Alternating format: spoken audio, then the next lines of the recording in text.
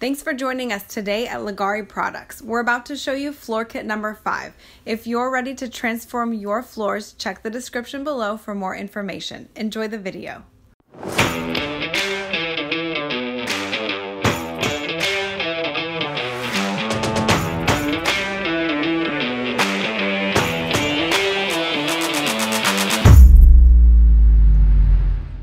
So now you're ready for the base coat and highlights. You've already prepped the floor, you've taped everything off, you've put the primer down, and so this is kit number 5. This is gonna be kind of a copper patina look. We're gonna go with a copper base with some moss green highlights, and then we're going to disperse it with a little more moss highlights. So everything should be taped off. We're gonna do a 135 square foot section. So as I explained before, you're gonna wanna tape off the walls for each section, and I wanna show you how to do each section. So if I was to do this section, then somebody would have a base coat for me after I'm done with the highlights for the next section, and you just continue to move on your floor.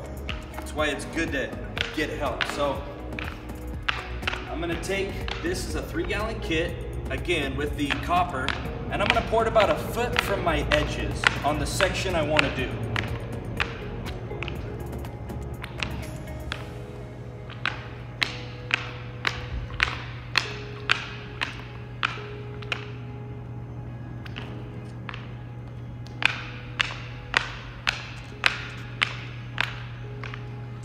It's important when you're walking in these spikes that you walk very sure-footed.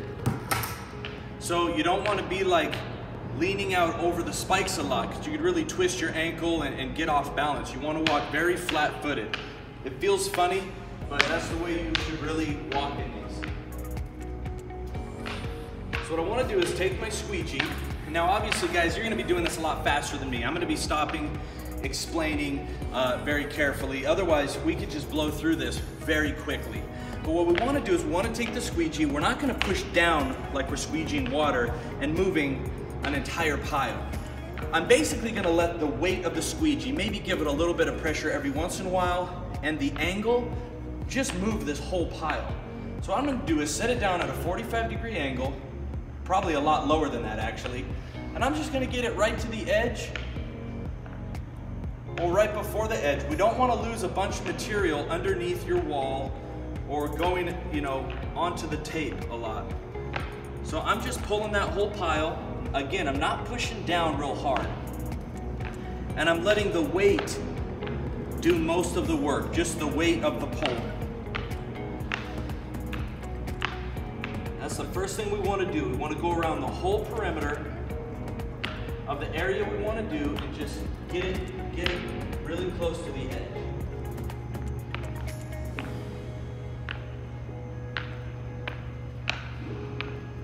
Again, see, so notice that I'm applying a little bit of pressure, but not a lot. And it's just laying it down nice and flat.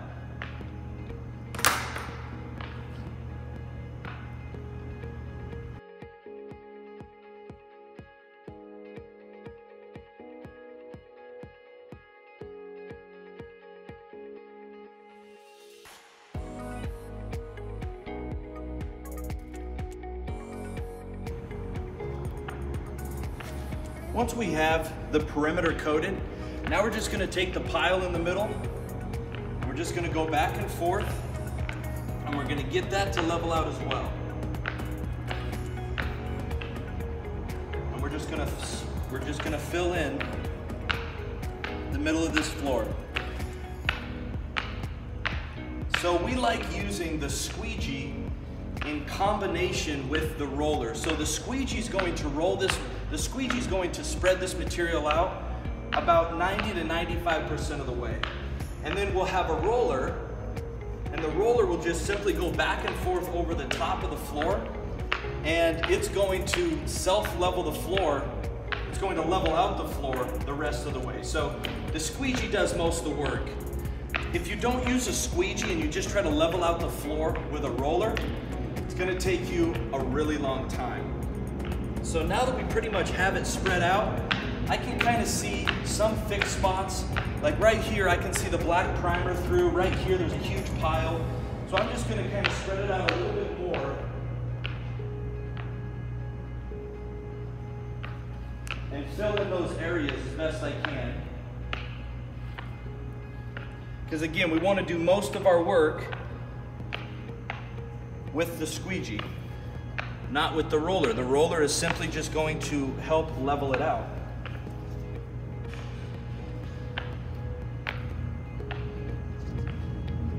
Right, so now we can't see color there.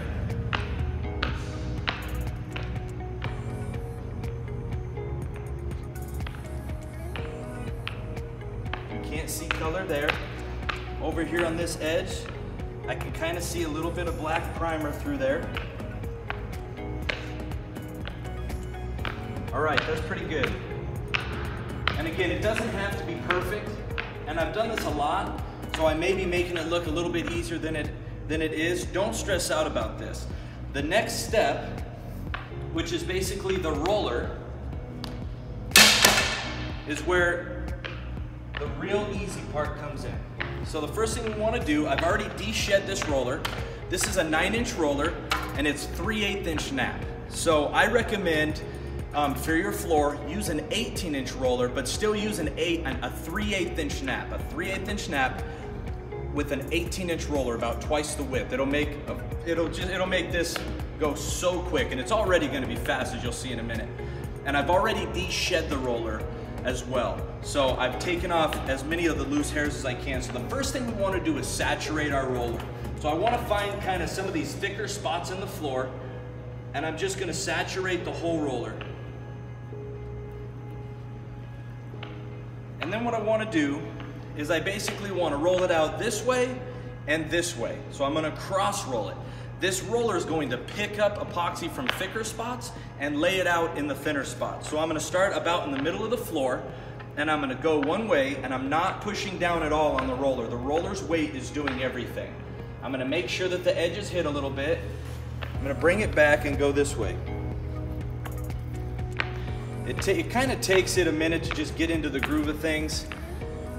And then what happens is when your roller starts to get really saturated, it'll start pushing piles every once in a while to the edge. So what we do is before you get to the edge, we like to pick it up and then roll back into the floor. And I notice kind of these edges are a little bit thinner, but notice how I'm starting to push a pile now. So I lift it up and see how there's a little pile? That's why I start at the end and then I bring that pile back in towards the middle.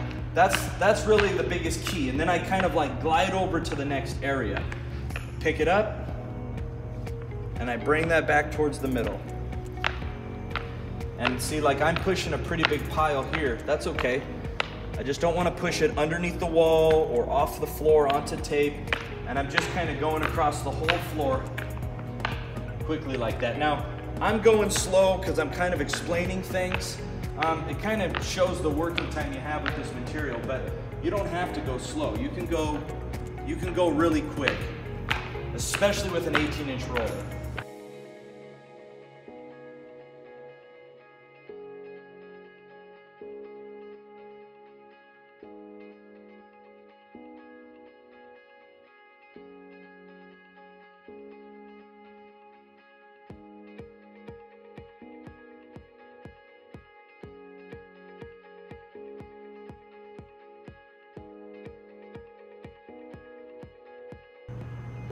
If you notice you have a lot of epoxy, you can kind of push it back onto the floor.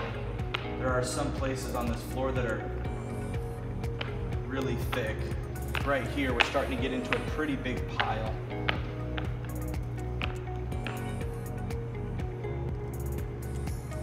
So I'm just going to push it towards a section I know could be a little bit thinner.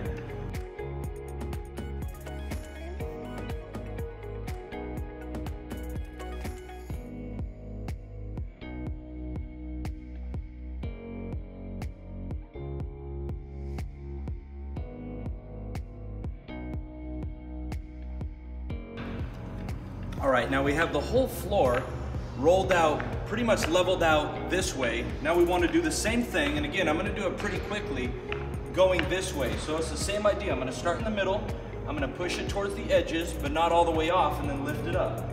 before I hit the edge. And now I'm leveling out the floor going the other way. See, because now I have a lot of epoxy over here and not as much over there. So that's what's kind of nice, is it's bringing the epoxy over. And guys, I'm not pushing down. I'm letting the weight of the roller do all the work.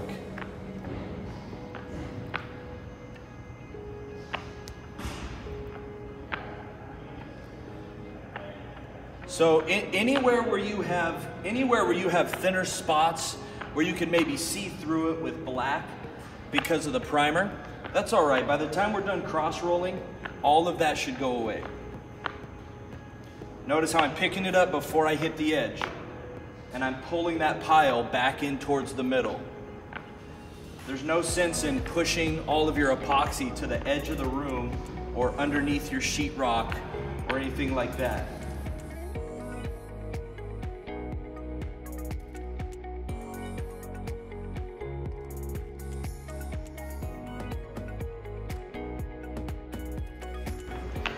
And I like showing you with the 9-inch roller because you can really see the motion over and over and over again. But again, this is going to go so much faster with an 18-inch roller.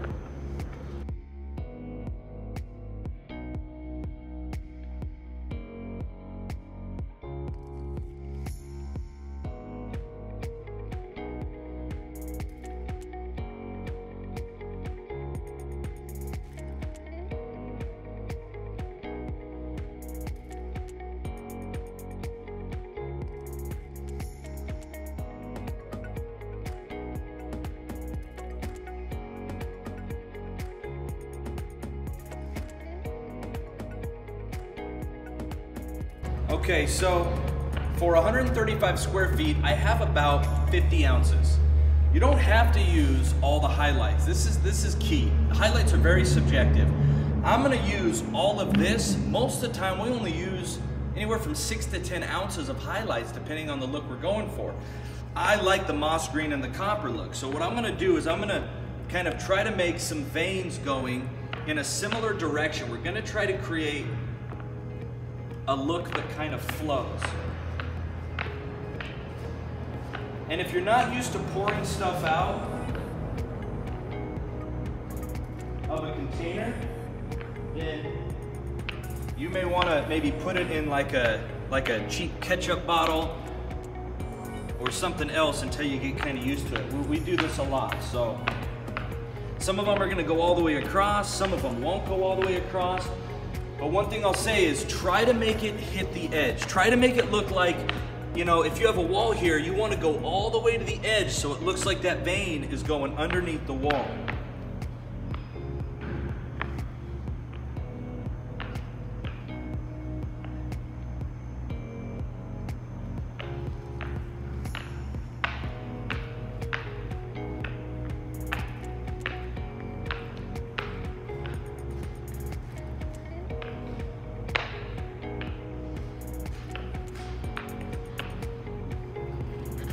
All right. Now we're going to use the same squeegee we used to level out the floor at first. We're going to follow the veins. We're going to hit the whole entire floor. We're not just going to like hit one little vein. We're going to hit the whole entire floor, but here's the key. You're going to try to keep the squeegee just going in the same direction as the vein. Pretty simple. And we're going to kind of just float back and forth over this floor. But again, I'm keeping the same angle. I'm not pushing down so hard that it's moving a lot of the epoxy. Because the epoxy is already kind of self-leveled, it's not going to want to pick entirely up off the floor. So notice how I'm kind of like working the color. I'm working the color, I'm getting the color to spread out wider than just the vein.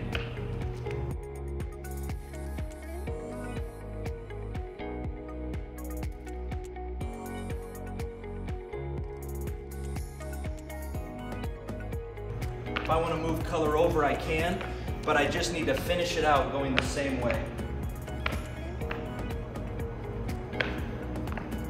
And the idea is that you want to hit the entire floor with the squeegee so that the whole floor has a similar look.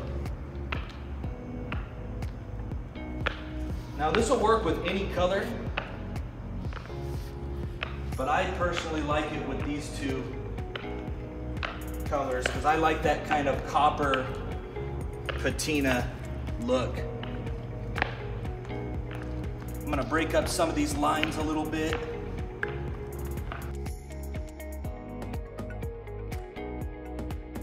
Now notice I don't have any color over here, but I'm still hitting it with the squeegee. That's important. It's important that you hit the whole floor at least a little bit. And I know it kind of looks wild. It kind of looks like I'm a little bit wild, but I am being careful, but I want to move that color a little bit. That's why I'm kind of letting it kind of shoot everywhere as I pick the squeegee up. But notice how I always finish an area going in the same direction because the overall flow of the floor will be the same then.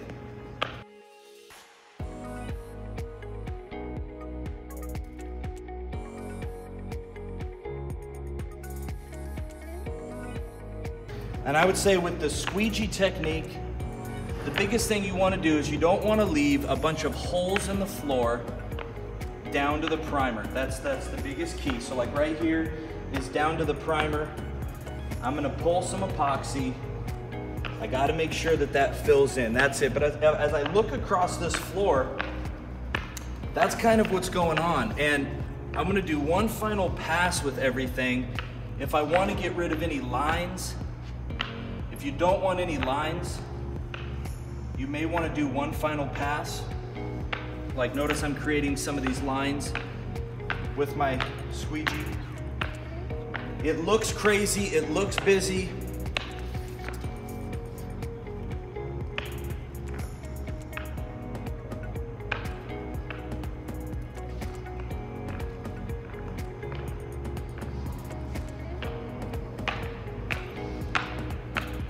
Gonna knock down some of these lines.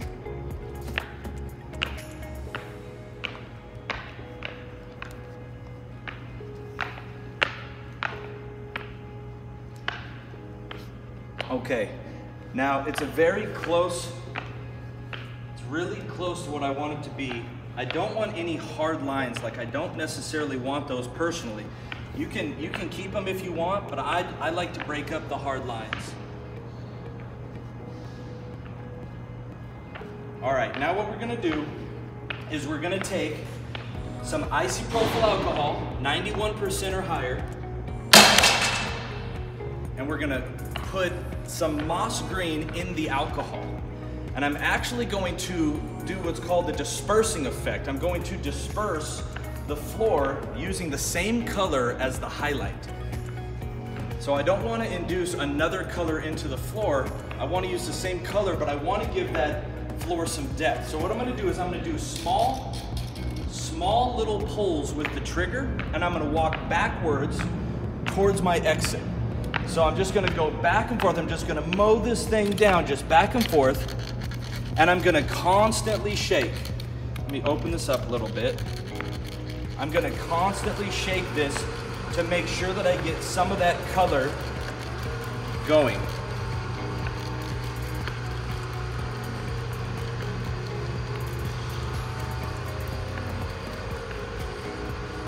This is gonna create kind of this awesome like copper, patina, like rust looking color across that floor.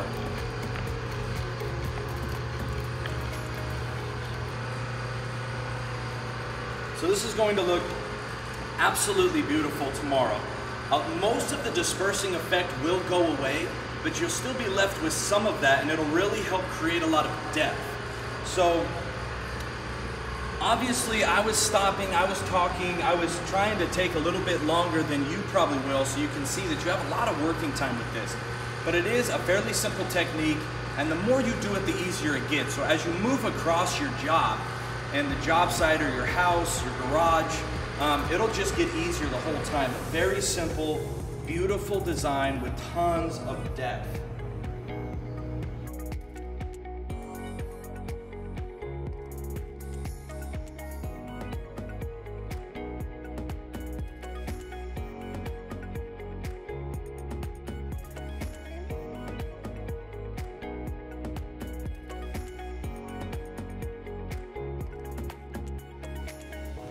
We hope you enjoyed the video and loved this floor transformation. Want to transform your floors? Purchase your kit in the description below. Don't forget, subscribe to our channel and click that bell button to get notified when we launch new projects that will keep you on the edge of your seats. We will see you next time.